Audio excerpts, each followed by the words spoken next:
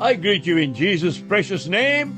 It is Wednesday morning. It's the 20th of December, 2023, and this is your friend, Angus Buchan, with a thought for the day.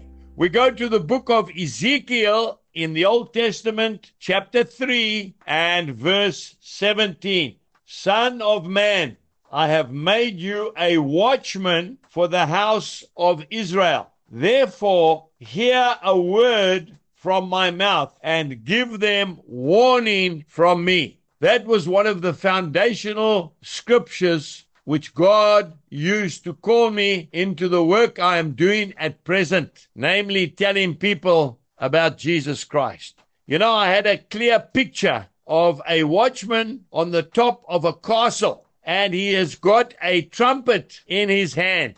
And the purpose of that watchman is to keep watch for the people in the city. It is evening time.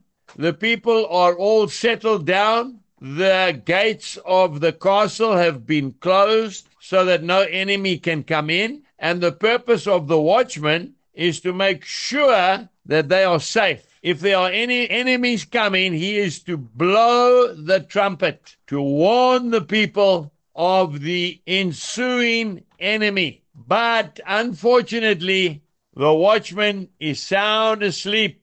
I saw a picture of the enemy putting ladders on the walls and steadily climbing up to go into the city and to destroy it. You and I have a responsibility. We have a responsibility not only to the world, but to our own families. You see, the scripture is that the Lord has made us a watchman to the house of Israel, which is our own families. We need to warn them about the soon coming of the Lord, of the shortage of time. We need to warn them about the way in which the devil is coming into many homes in disguise. It all looks quite innocent and it all looks quite simple, and it's a case of live and let live. But we as watchmen need to warn them about truth and righteousness. We need to warn them that our God is a holy God, and we need to love them by telling them the truth. Today, blow the trumpet and tell the people to prepare themselves